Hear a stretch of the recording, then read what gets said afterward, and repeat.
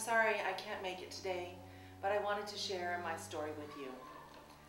I had my first child when I was going to the university. That was a good number of years ago.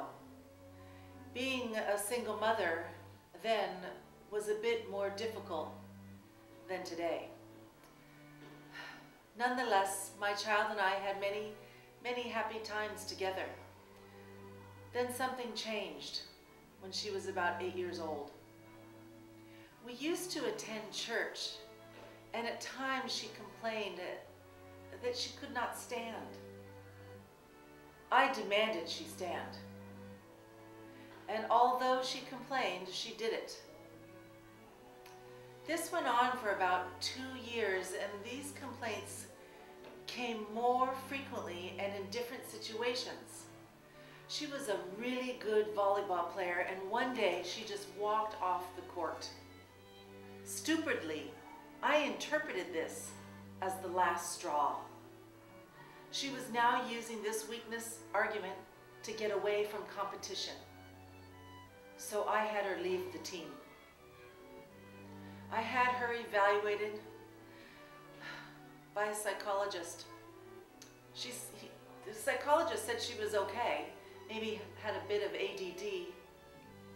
Shortly thereafter, we went on a trip to the South Pacific Islands, where I wanted some time to talk with her through her problems.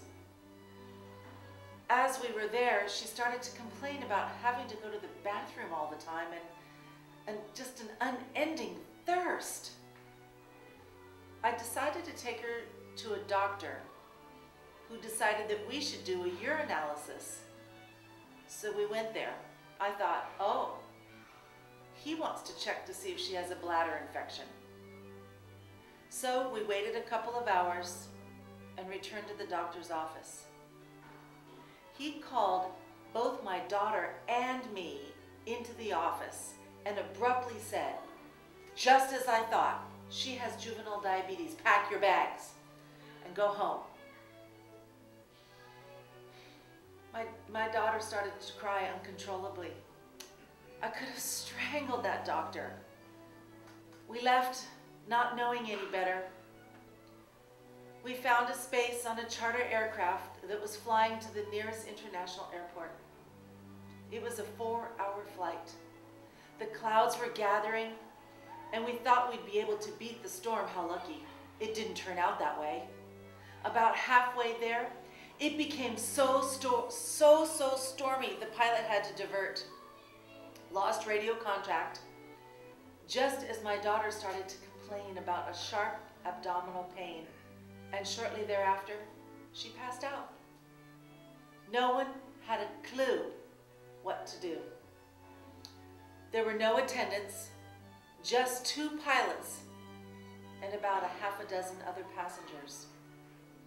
Well, to make a long story short, by the time we were able to make contact with my daughter was in a deep coma and had suffered cardiac arrest. We landed, and the emergency personnel were unable to resuscitate her. Now I know, and I know you know, that the only life-saving technique for someone in my daughter's condition is to give her fast-acting insulin to reduce her blood sugar levels. That's why my newly diagnosed type 1 diabetics are hospitalized until their blood sugars can be stabilized. And just as importantly, that's why their families can get education on how to deal with this disease. I've gone through periods of grieving, taking and transferring blame, anger, pain, and all those emotions in these types of situations that one goes through. The doctors just disappeared. So my therapy today is to work with advocates to find a cure for diabetes and to raise awareness of the dangers of diabetes when first diagnosed.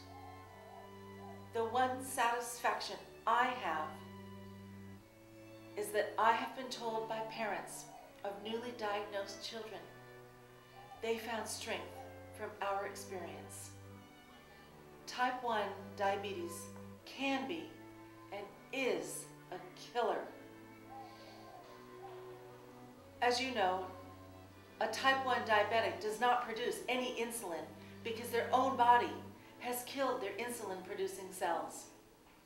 So as painful as I find it to share my experience, I do it for the kids who get the bad news.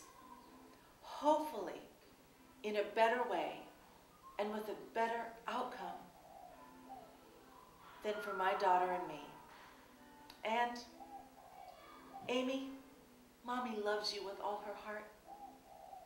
I'm sorry I couldn't have done better.